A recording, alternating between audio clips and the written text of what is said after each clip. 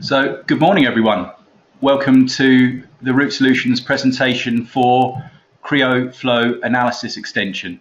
So, as I said, this is a Root Solutions presentation, ably assisted by PTC, and you just heard from Phil there. We'll be taking you through this exciting new extension this morning. Thank you for braving the elements out there. I know some of you wouldn't have been able to get into the office, so I appreciate those of you that have arrived, and we'll do our best for you.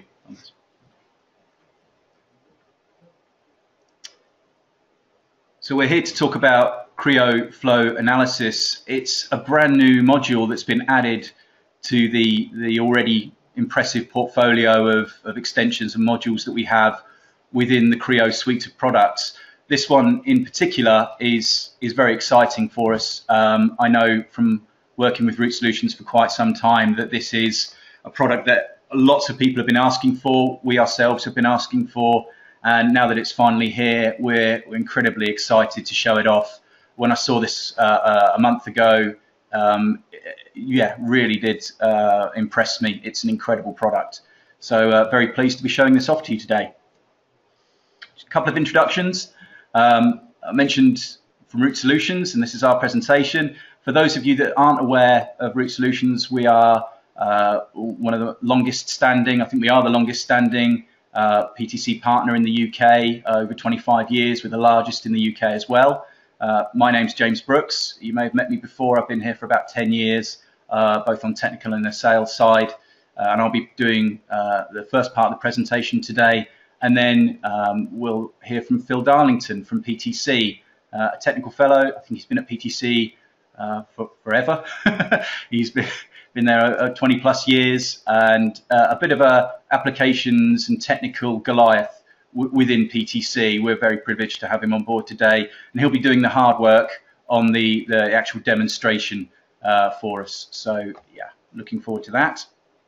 Bit of an agenda. So we're going to have a look at CFD and Creo Flow Analysis as a package. I'll just position it for you. We'll then have the demonstration, and have a bit more of a chat about the package information, how this will be delivered to you, followed by questions and answers at the end if we have time.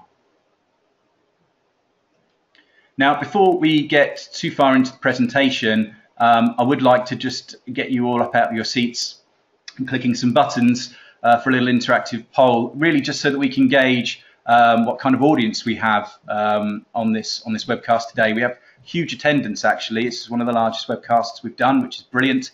And I just need to get a feel for what hats you wear in your roles within your companies. We have designers, engineers, and analysts. And I know that some of you put all of those hats on in your day-to-day lives, in your work. So I'd like to just get a quick poll on that. And then the second question will be whether you have access to CFD software at the moment.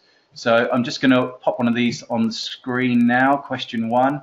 And if you could all answer, that would be fantastic. So bear with me. Okay.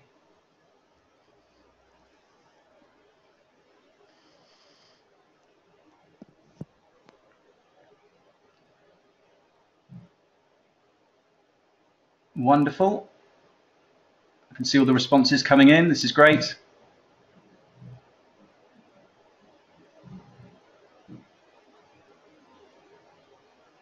Brilliant stuff. Just wait a few more seconds. Lovely. Okay, and I'm just going to close the poll and then just share that poll for you. So we have quite a few designers and engineers and some analysts as well, which is good to see. So thank you for doing that. Excellent. And then the second one I'll just run here is, do you have access to any of this software at the moment? So if you could all quickly pop your responses on there, that would be excellent.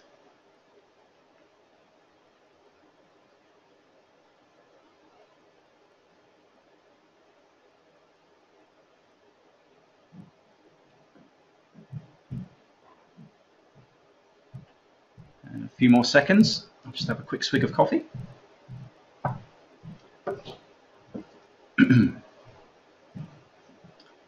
Lovely. And I'll just share those results. It's quite interesting on there. So over half of you have no CFD capability at the moment. The clear winner there is obviously ANSYS on there too, which is interesting. Okay, wonderful. And that's the last thing I'll ask you to do, I promise. The rest of it's up to us. So with that in mind, I'll just take you through a few slides for positioning of this product. And the first one really is what is CFD? And if you look in the dictionary, it will tell you that computational fluid dynamics, or CFD, is a branch of fluid mechanics that uses numerical analysis and data structures to solve and analyze problems that involve fluid flows. And as you saw from the poll, there are software tools available at the moment that provide this virtual analysis for companies at the moment. What we're going to focus on is that these traditional third-party packages, although capable, have quite a large disconnect with the design and development kind of department, certainly in the early phases of design and development. And it's this disconnect and this fracture in the process that Creo Flow EFD targets and provides solutions for. So that's what we're going to look at. And obviously, there's a few examples of flow analysis. It comes in all sorts of different flavors and disciplines as well. So some of the challenges that are brought up by this disconnect can be, first of all, skills. So we saw that the majority of you are designers and engineers, and when working with CFD, you do require, or traditionally with traditional tools, require specialist skills or training to drive these complex packages. They're very different to what you're used to. They're also extraordinarily expensive, which usually means that there's only a few licenses available in the workplace and a few analysts to drive them as well. And this can obviously delay things and perhaps lead you not to use the software as much as you'd like. The analysis tools themselves can be quite time consuming, and I don't mean that just from a straightforward kind of meshing and analyst point of view or analysis point of view. It's difficult to do and it does take time to produce, but also the process can be time consuming. Because of these systems being non-associative, there is exporting, cleanup, reapplication of conditions, and it can take a while to get these results back, which in the early phases could be quite challenging. And for those of you that don't have any flow CFD at all, so 50% of you, you can rely on physical prototypes. And traditionally, obviously, these will come later in the design process. You will have got quite a long way down your design and development before you can create a physical prototype. And the results that come back from that obviously mean that if there is significant flaws, you may have to go back to the drawing board, which can have consequences. So a few of these consequences from these challenges is that the inability to combine both your CAD and your CFD in an integrated and embedded way can mean that complex products are designed or get quite a long way down the design route without accurate knowledge of fluid and airflow and how that's working inside those designs.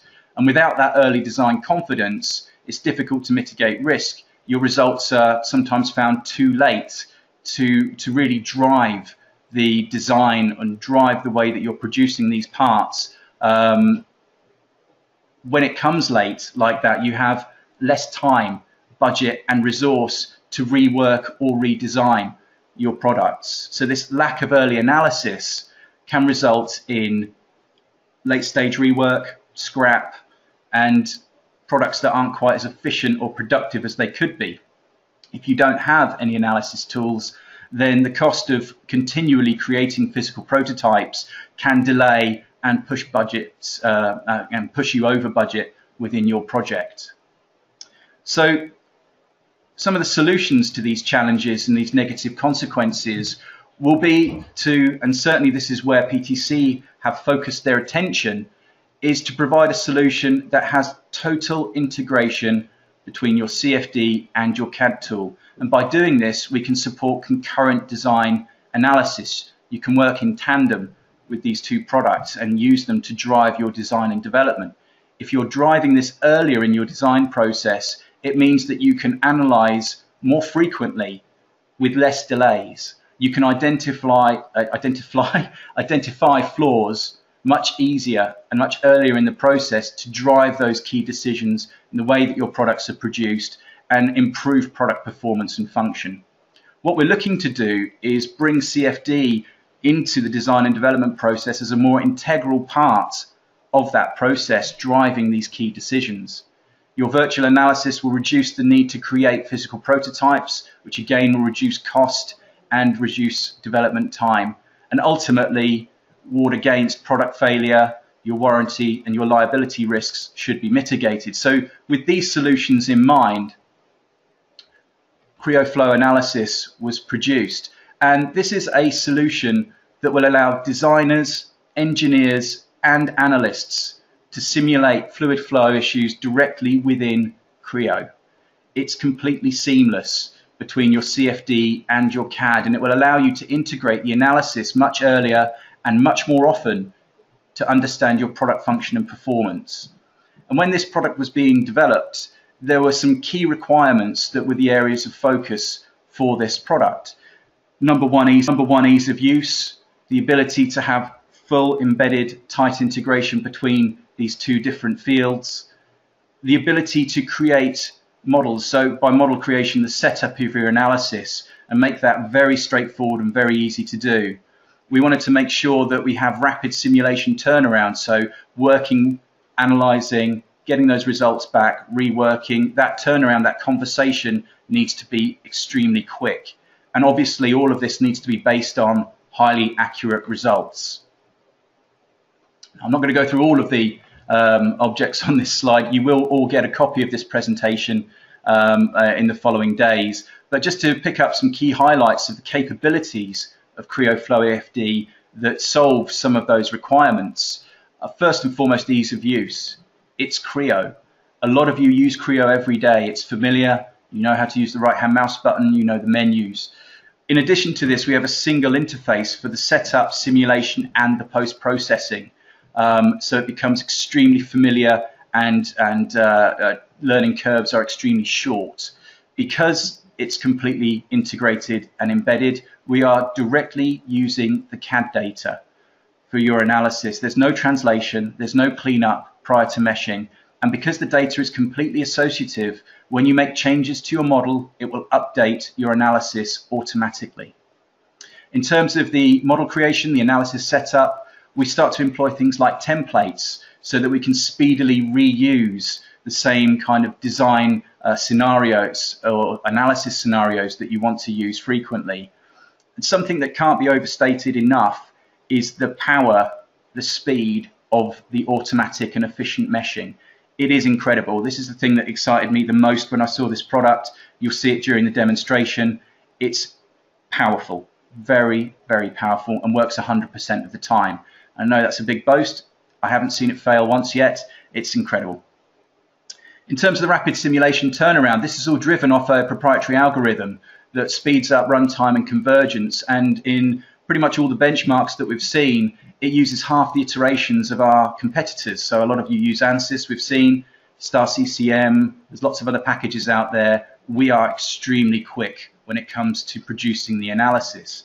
The mesher is completely integrated with the solver, which means there's no waiting around for the mesher and solver to converge. There's not a separate processing wait for the mesh and then a separate one for the solving itself. It's all at the same time.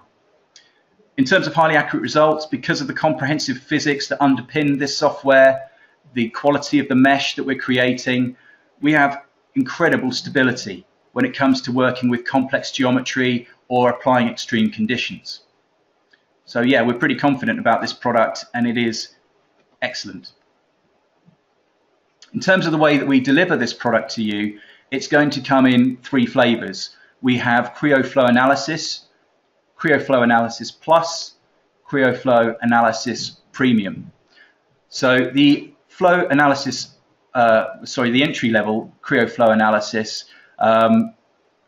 simulates flow, heat transfer, and turbulence. This offering for an entry-level package is actually richer in functionality than a lot of the other entry-level modules that are out there. Certainly our competitors don't offer this level of functionality with the entry-level product. And it's very much a good, better, best scenario in terms of the functionality, totally scalable, and it caters for every level of application, whether you're an analyst, whether you're a designer, And also, in terms of the analysis types that you want to perform, we have all the bases covered.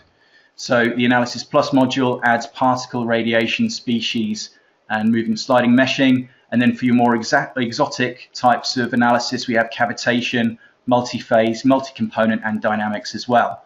If you don't know what some of these things are, then we have a little translation down the bottom of here for you. And again, this presentation will be supplied to you after the presentation. Okay, so now we know why the product exists, what challenges it's been designed to solve, and how the package is packaged and put together. I'll be quiet and I'll hand over to Phil, who will be able to show you how this product works, which is what I'm sure you're all keen to see. If you bear with me, I will just hand over to Phil.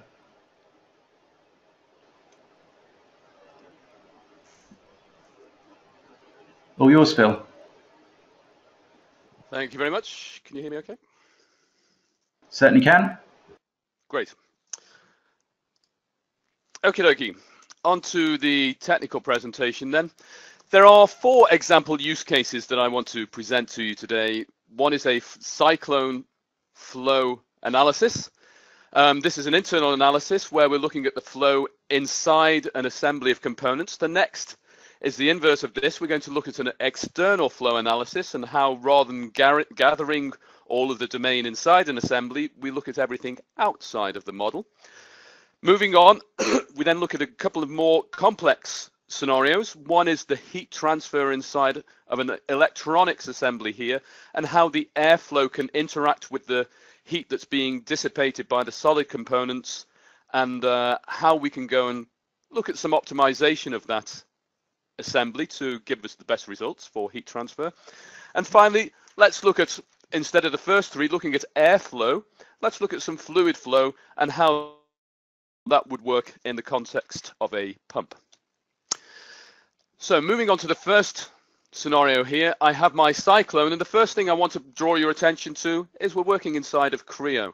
This is my assembly. I have 3 components in my assembly, and if I want to go ahead and analyze them, I go up to my flow analysis button here. So it's just another button on the ribbon, totally integrated with Creo. It's not an external product. The first thing I do is create a new project, and you'll notice that we have a specific model tree specific to the CFD environment. And the things I need to do here, 4 key areas: physics, domains, boundary conditions, results.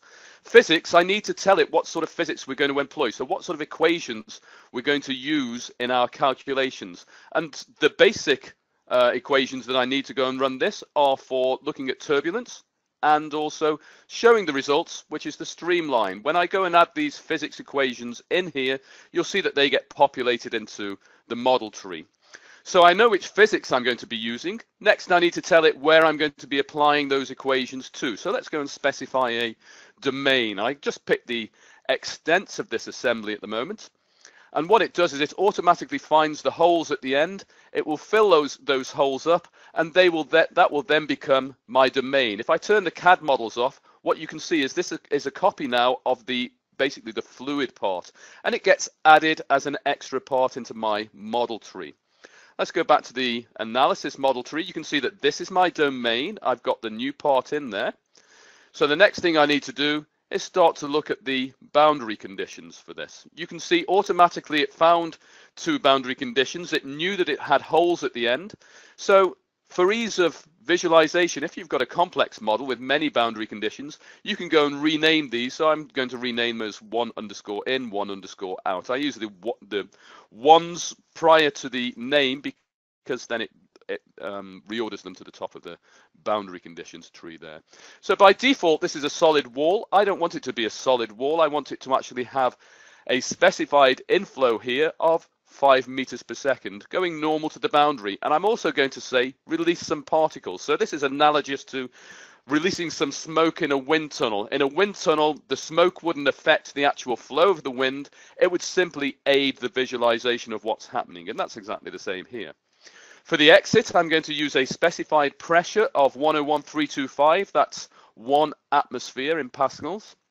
So I've specified my physics that I'm going to use, the domains, the boundary conditions. Let's go and look at the material. By default, we always default to air, and since this is air in this circumstance, there's no need to change this. You can see we've got a raft of other materials that we could go and use. If you have a material that's specific to your application, let's say you want to look at blood and blood injection, or you have some other fluids that you know the characteristics of, it's a simple text file that you can go and change. Very quickly, I meshed the model here. I'm going to put a section through this model now, just so you can see the sort of meshing we do. By default, we do bricks. If the bricks cannot match the geometry closely enough, according to the resolution that we've asked it to use, what it will do is on the boundary of that brick, it will put some text on there. Let's just hide off the section now and put on a full mesh on the part.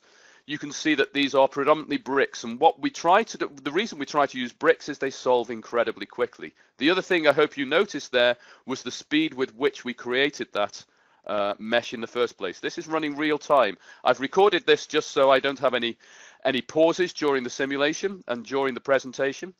We've now run that simulation. That's how quickly it took to run. This is a live recording, or if you can have such a thing, it's run at real time, I should say, the recording.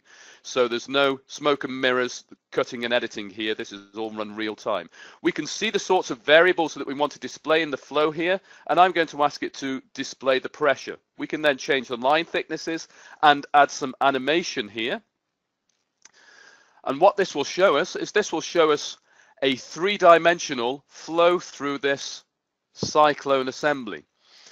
Admittedly, when you see a lot of colors on top of each other like this, it's not always the easiest way to go and visualize. So something we can do is go and add a section view again. So let's go and pick on that section I used before where we were looking at the mesh, change the direction of that section, put it in the Z plane, and say that the variable that I want to display here is once again going to be the pressure. So now we can see very clearly at a specific location within the assembly what the result is going to be.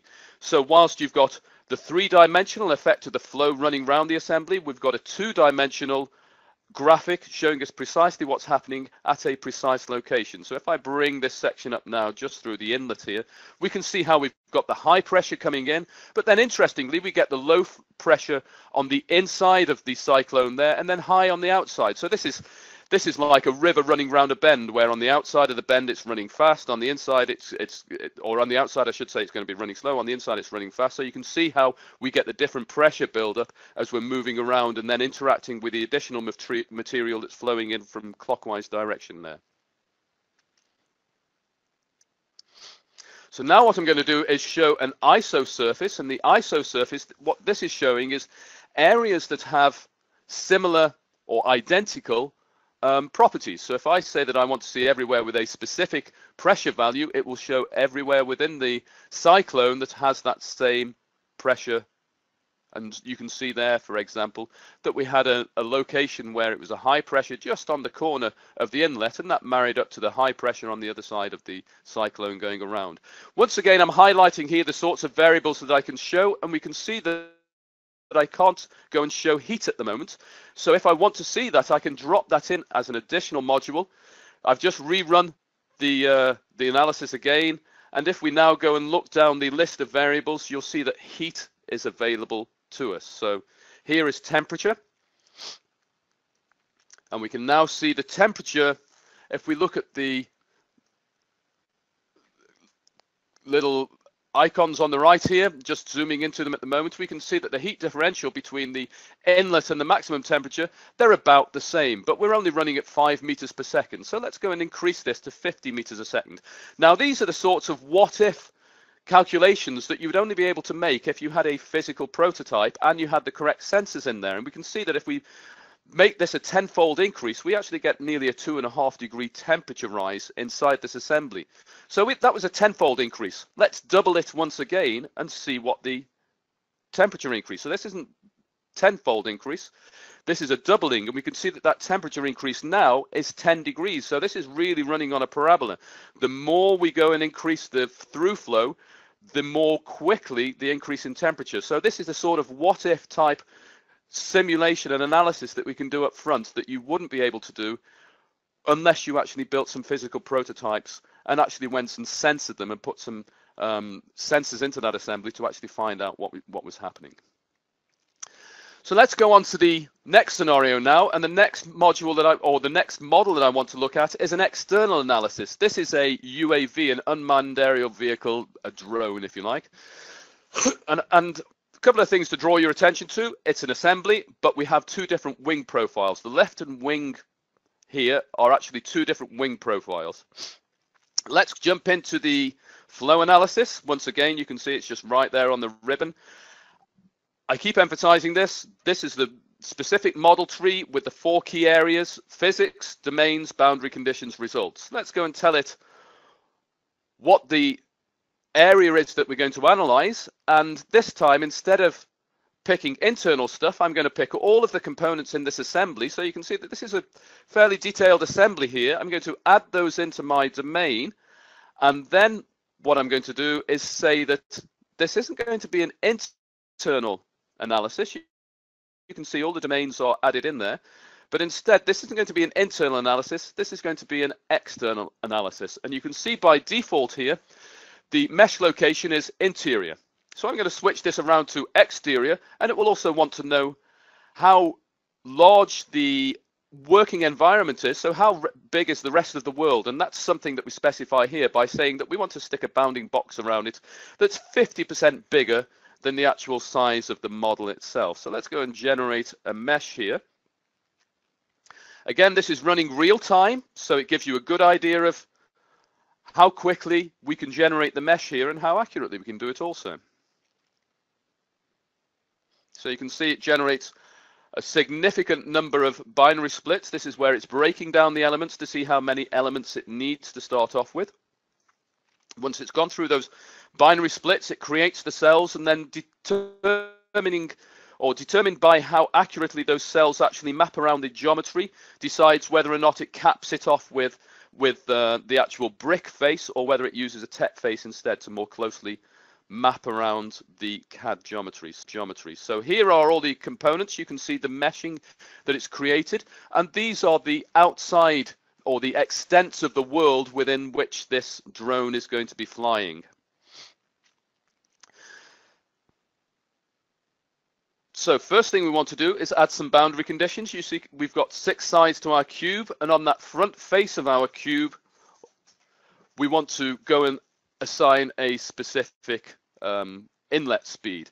We can't do that at the moment until we've told it what physics we're going to employ. You can see that that's now in our model tree. So when we come back to the front face now, you can see we get the option to go and add in the flow type according to the types of equations that we want to be used in the calculation. So I'm going to say this is a specific velocity heading into this front face here, and I'm going to say 600 miles an hour, which in meters per second terms is 268 meters per second.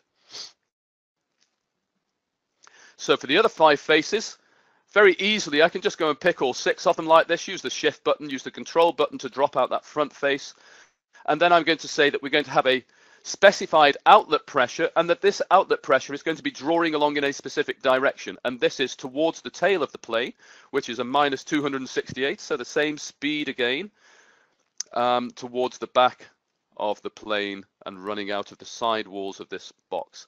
Next thing is I want to release these smoke particles so we can actually visualize how this is running. I don't want to just release smoke everywhere, because then it becomes a little claustrophobic. We can't see what's going on in there. Everything's covered up.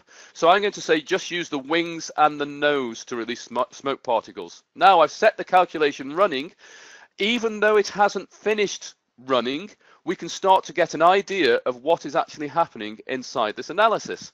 Let's just go and turn off the outsides of the box here. So turn off the outline just for the ease of clarity, and we can see that we've got the flow lines here at the moment.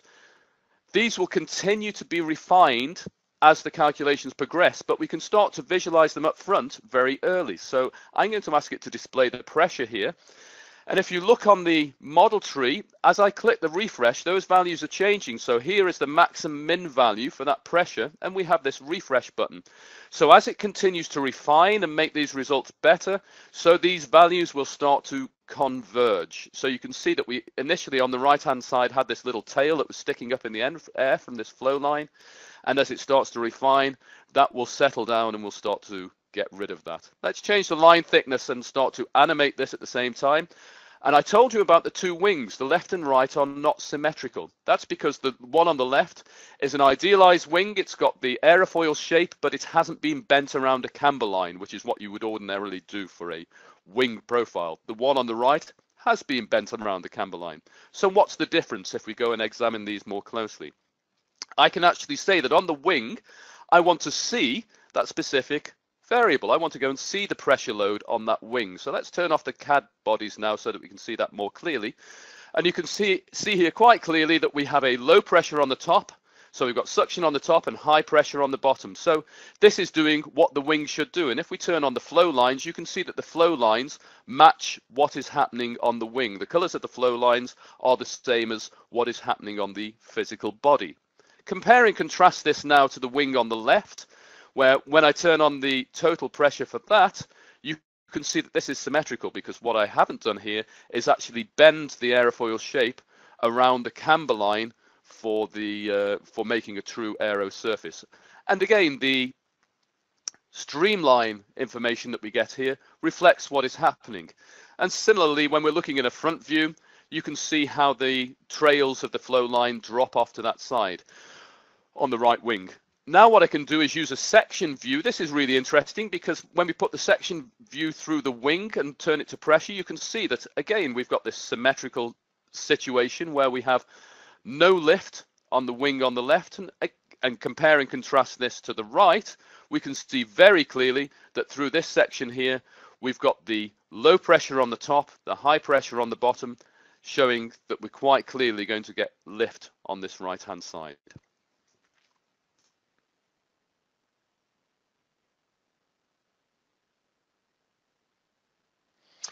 Okay, so let's have a look at the next scenario now. And the next one I want to look at is the electronics componentry. A couple of things to consider here before we go into the presentation. One is the domains. Up to now, you've seen two fluid domains, an internal and an external. What I'm now going to show you is the interaction between different domains. We're going to have a fluid domain that's going to be the air running through the grill at the back and then being pushed out through the 4 slots on the left-hand side here. And then these are going to interact. This airflow is going to interact with the solid components. So the solid components are going to have maybe thermal properties and thermal characteristics, and we want to see the interaction between these two. So this is introducing another area of equations, or another group of equations, which are going to be the thermal equations here. So let's go and see how this works in reality. Once again, go into our applications, say a new project, we get the normal model tree, and I'm going to specify the domain in which we're working. So I'm going to pick the front and rear faces here. And you can see that we've got a couple of solid components. We've got the 2 buttons on the left and the socket and the switch here, which we want to remove, because when we go and create that solid domain for the airflow, we don't need those switches incorporated. So that's the fluid domain. Now I want to go and add the solid components, and I just pick these from the regular model tree here. Go and pick all of those and add those in as solid components.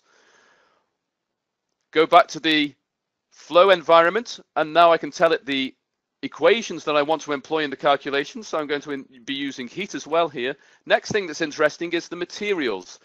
By default, it picks all of the materials from the solid components. If they're already pre-specified, these will get populated into the domains here. Onto these domains, I need to add some boundary conditions. So 2 lots of boundary conditions are going to be employed. One is going to be heat coming out from a heat source from the chip that's inside here. And I'm going to say that's a 5-watt heat source. And also, I'm going to tell it that I want to track this heat source in an XY plot. So let's go and pick XY plot there. So we're going to have boundary conditions for the chip, and then we're going to have boundary conditions for the airflow as well. And the airflow is going to flow in through the backside, just using normal atmospheric pressure. So I'm going to say this is going to be a specified inlet pressure where we're going to release the particles because we want to simulate that airflow coming through. And at the front side, we're going to have an outflow of 0.001 cubic meters. So let's go and generate the mesh now. This movie, I have had to say, has been edited, so I have sped that one up a little there, so we didn't see the true time that it takes to calculate that, but it's not too long at all. It really is quite quick. The thing I'm going to do now is highlight, these are the interaction surfaces between the solid and fluid mesh, and you can see that it creates this additional surface between the two areas that are going to be calculated, so between the fluid and the solid. So let's turn on our XY plot now and go and run this problem. And the thing that you will see when we click on the plot is that we start off at 300 degrees. This is our default temperature. This is running in Kelvin. So we start off at 27 degrees, and we actually increase up to about 390 before dropping into a steady state of somewhere around the 345 degree mark. So what would be nice to analyze now is exactly what's going on inside the assembly and how the airflow is actually moving around inside here. So let's go and animate the airflow. Let's go and turn off the outside here so we can see a little bit more clearly what's going on inside. Let's just turn off the wireframe there. And what I can do here is go and select all the interaction surfaces between the solids and the fluids and say that we want to visualize here the temperature of these components. And quite clearly we can see the interaction between the chip, the heat sink that it's connected to, and its effect upon the other components. We can see that even more clearly by adding a section view here. So let's once again show the temperature, and you can see how the airflow comes in cool, and then it's starting to draw the heat out of that heat sink there. Let's use an ISO surface once again to try and find common areas of temperature. And you can see as I move that along, you can see how we can find areas like this that are all sharing the same sort of temperature. And we can see here how that temperature is being drawn up from the heat sink and out into the air there. Let's now see the effect of doubling the throughput on this particular fan. So let's rerun this. And what you can see here is that we start off at 300 once again. Last time we got to a steady state of around 345. Now you can see that we're dropping down to around 325. So by doubling the throughput, we've managed to reduce the temperature of that heat sink by about 20 degrees. So we've not had to go into hardware prototyping here. All within software, we found that let's change the fan and let's perhaps increase the lifespan of this particular component because we've been able to bring the temperature down while it's actually in its working condition of 5 watts power consumption. Let this run all the way through to its end here because we want to see if that is actually the worst condition. And something I'm going to do here, which I don't do in any others, I'm actually going to make a change to the geometry after this. And this is similar in a way to, James mentioned the fact that we can have templates. So we can save off information about how a model should be configured. And this is a similar sort of thing to what I'm going to be doing here, because I'm going to make a change to the geometry, come back in, and even though the geometry has changed, the template understands how it should be applied to that geometry. Doesn't have to be reapplied. I don't have to redefine all of the materials, for example, the boundary conditions, that sort of stuff. It updates automatically. So that's simulation completed there, and we can see that that ended up with a steady state of around that 325. Excuse me. Let's now leave the flow analysis environment and now make a change to the geometry. I'm going to use some flex modeling here. So if this is imported geometry, doesn't matter, we can still go and make a change to it using our flexible modeling. And you can see here that it automatically picks up that I have a pattern of slots in the back here, and I'm going to say that I want to change that pattern to have an additional slot at the bottom. So we now have 7 here, and I'm going to identify these two cuts here as being cuts and specify that I want to pattern these with respect to this direction, and that I want to have 2 in that pattern with an offset of 5.5 millimeters. So the geometry has been updated. Let's go back to the flow analysis and see what the impact is here. First of all, I want to go and update the information that's being used in this project. I will have to just tell it once again where the holes are in the mesh. So I tell it where the front 2 buttons are, and the socket and switch at the back. So just remove those out. So we're just updating the mesh. Everything else is updated for us. So we don't have to reapply any of the boundary conditions. Don't have to go and tell it what's happening with the boundary conditions for the chip. Let's go and examine what happens when we run the analysis. And interestingly here, you would think that giving it a better airflow coming in through the back of this container, we'd actually get a lower temperature. This is certainly what I thought when I was making this change. But in reality, you can see that instead of getting 325 or dropping below 325, we've actually gone closer to 330. So we've actually increased the temperature slightly. And the reason for that is because those extra 2 slots have been placed down by the motherboard. So instead of the airflow flowing up through the heatsink, the airflow is now being directed closer to the motherboard and not drawing the temperature out as efficiently as we would have done previously. So again, just a great example of how upfront software prototyping can give you a real insight into what's going to be happening in the physical world before you go and start to build your physical prototypes. So the next scenario I want to look at here is the one using fluid. So the 3 we've looked at up to press have been generally airflow going through these components. So air through the vortex, air around the outside of the drone, air flowing through the electrics. This is going to be fluid flow through the pump. So once again, you can see it's an assembly that we're working with here. We've got patterns of nuts and bolts, etc. So I'm going to go into my analysis, create the new project. Once again, you know, the 4 key areas: physics, domains, boundary conditions, and results. Let's go and tell it the physics we want to employ. I want to look at the turbulence. I want to look at the heat and the streamlines that are going to be flowing through here.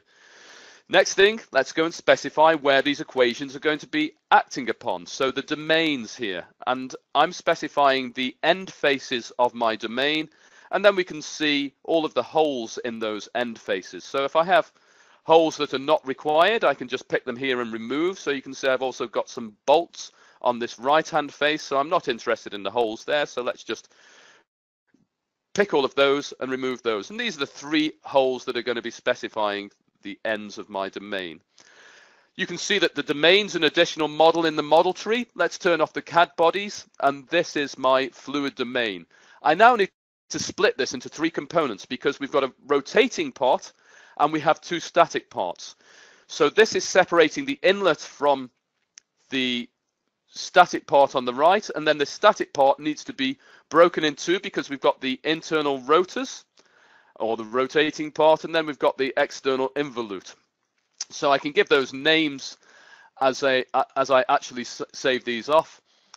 So I'm going to call that the rotary part and this the static part. As you can see, I have actually speeded this movie up by about 25%. So just to give you an idea when it actually goes into the meshing. So let's go and pick the parts that are going to be used as my fluid domains, and those are these 3 components. So you can see by default, the cell size is 0.0007. I'm going to reduce this cell size to give us a very accurate mesh. So this is running real time plus about 25%. So again, gives you a good idea though of how quickly we can mesh and how quickly we can create not just the mesh, but a very good mesh, a very refined mesh with a minimum cell size of 0.0003. That's relative size to the CAD model. So let's just take a look at this rotary component here. And if I go and turn on the mesh for this and zoom in, you can see we have a particularly fine mesh on the boundary now. And what we're doing now is we're actually employing a rotary component into our analysis. This isn't just a static. So if I go and pick up on the rotary portion, I'm going to say this is going to be using non-inertial frame. There are two ways of doing this. Non-inertial frame's a quick way of doing the analysis. The other one is to actually remesh and use something called a rotary mesh. So the axis that we're going to be rotating around here is the y-axis. So let's put that to 1. And then all of the materials that are going to be flowing through here are going to be water. So let's change all of these to water now. And now let's tell it the boundary conditions. We can see these are highlighted here. This is going to be an outflow of a specific flow rate, and I'm going to say that the flow rate I want from this pump is 0.1 cubic meters a second, and that's going to be the outlet. The other end is just going to be default air pressure acting on the outside, and that's going to be releasing the smoke particles, so we can actually see the effect of that. I've just hit the run button, and the calculation clearly hasn't finished yet, but immediately I'm able to start to visualize what is happening with the flow going through here. Let's change the line thickness and animate this flow, and then go and pick a variable that we actually want to see. I'm going to say that I want to see the pressure. And we can see, as we did with the cyclone, that we have a lot of information going on here. So we get a fairly good idea of what's actually happening, but employing a section here will give us a level of clarity that perhaps we weren't able to get when we have so much information thrown at us at the same time. So let's once again go and turn on the pressure. And it's interesting to see here how you get the drop off from the pressure from one blade rising up to the next. And again, you can see we have the extremes of the values, and as I continue to hit refresh, so this gets refined and improved as the calculation continues to run.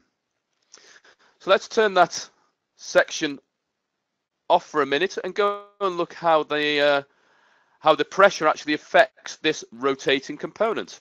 And if we could put the section on at the same time, put it on in the other direction, you can see how they have the same values, but we're simply viewing those results in a different way. So here is the flow going through the assembly, looking at the part or looking through the section. We're looking at the same information, the same numbers, but we're just flowing them. We're just looking at them in a different way. Let's use an ISO surface now, because I think these often give us a lot more clarity on what's actually on in the model here. And if I start to look for the pressure variable once again and move it and change the value of the pressure that I'm looking for, this highlights once again how we get the pressure rising between each of the blades as this thing rotates around. And you can see quite clearly the distinction between one side and the other, particularly when we get to the top of the blade.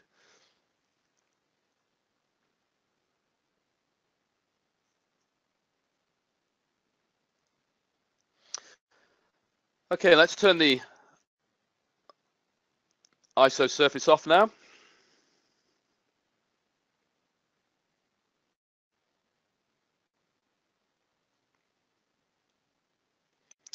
So just turn that off.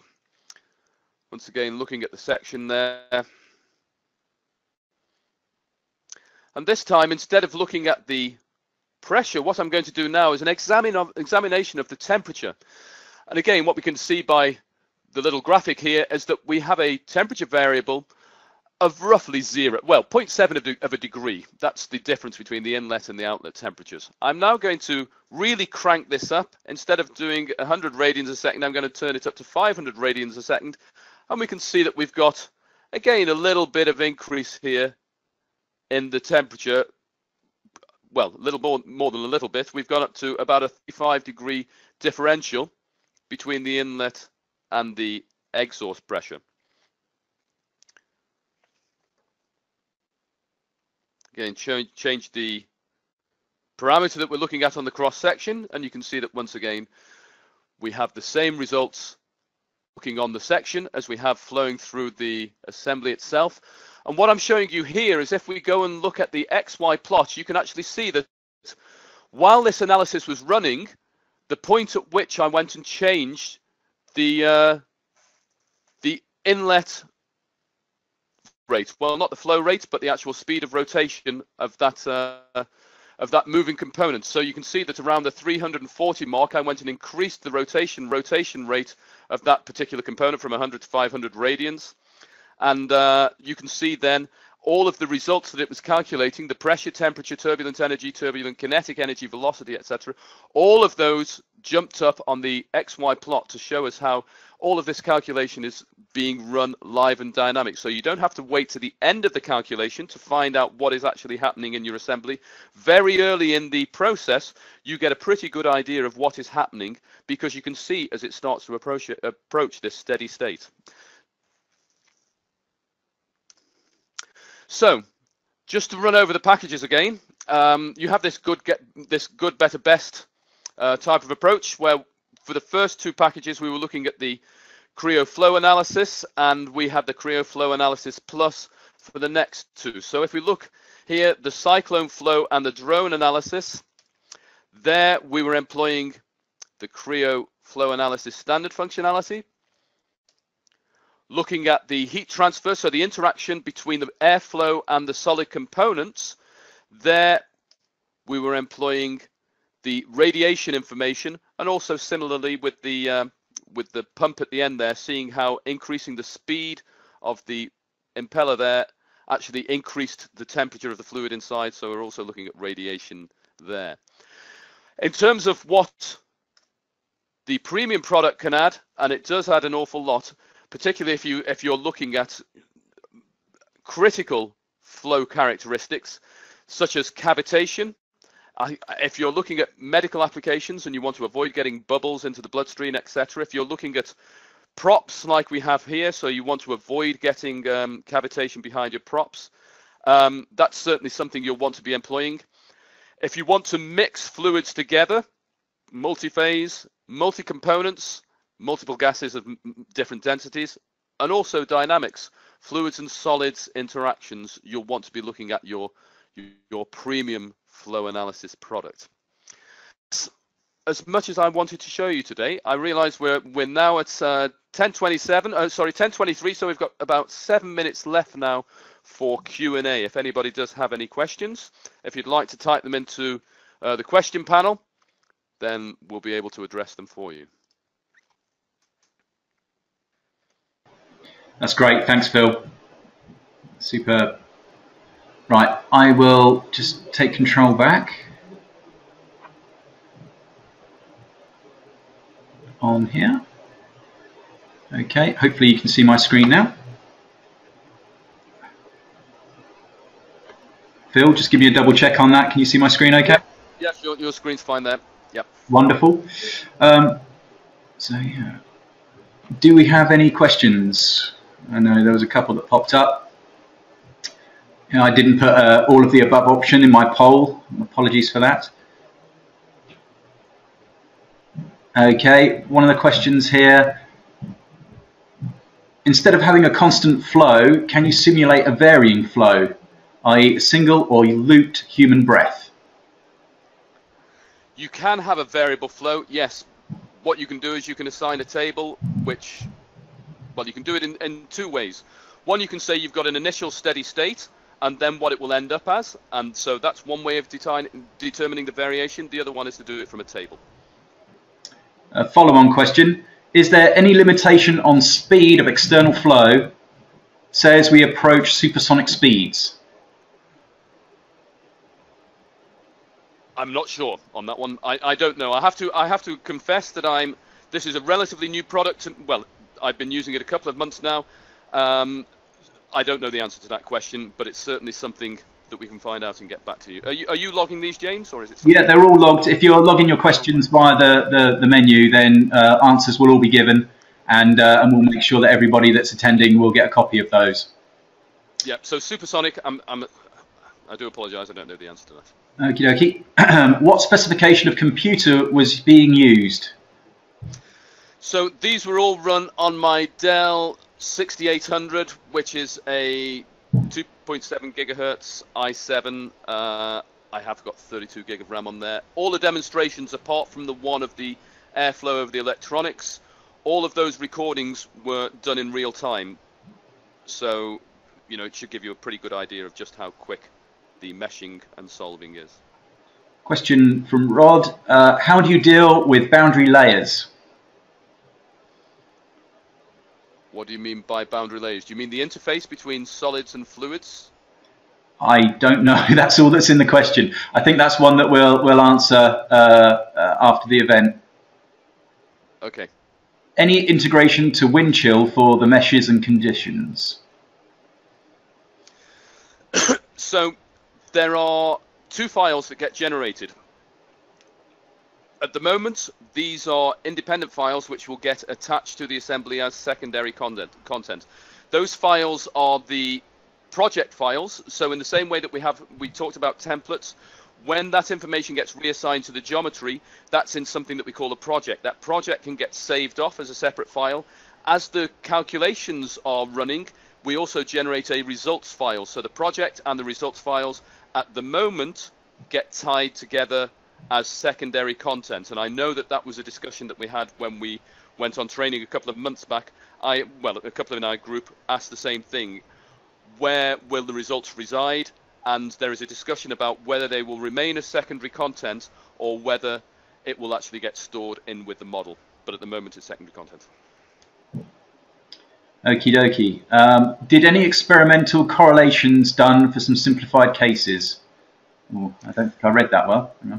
Yes, so I think what you're referring to here, so if you look at Simulate, obviously the old Mechanica product as it used to be referred to, we had simulation models within that. And within the help guide of Simulate, you can actually go what has been used to verify, whether it be by calculation, comparison to competitors' products, or empirical testing, what has been used to verify those models. We do in the same way have verification models for the fluid analysis. I'm just trying to think of the acronym we actually call it nowadays. The FEA product, the Fluid Analysis Extension. We do have these verification models for this also. Excellent. How well does the mesh algorithm tackle small gaps? Brilliantly. And I don't say that tongue-in-cheek there. On the cyclone assembly, where the inlet comes into the side body there, you actually get this tangency condition where it's difficult to go and mesh because you get something that's meeting with eventually the angle runs out to 0. And if you use a fairly coarse mesh, it finds it can't actually put the mesh into that location. So what does it do?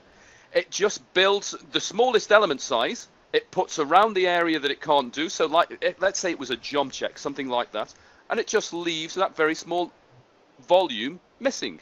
So it would be the smallest brick size, the minimum brick size, it just leaves out. If you want to go and get it to match more closely, well, you can reduce the brick size, and that's what I show people in demonstrations. I can reduce the brick size, and then suddenly that omitted brick that we had before is included, and so the geom check that was originally excluded by virtue of the fact that we had a brick around it is suddenly included. So I've yet to see it fail on any geometry. I have to say it's quite spectacular in the way that it manages and any erroneous geometry. And the way the guy described it from Simerics was, if you can shade the model, basically you can mesh it because it uses bricks for the most part. If when it gets the brick and it starts to intersect the geometry, if it can't make its own geometry and it's struggling to do anything, what it does is it uses the shaded triangles or the shading triangles to actually cap off the bricks. So essentially, if you can shade it, you can mesh it. Fantastic. Super stable meshing. There's obviously a lot of interest. We've got a lot of questions coming in, but I've got one eye on the time here. We're about to run out of time. So thank you for all your questions. We will answer all of them, I promise. A couple of questions that I can cover off quickly. When is it available? It's available right now in Creo 4, latest release. And yeah, we'll certainly make sure that we get a copy of all of these questions back to you.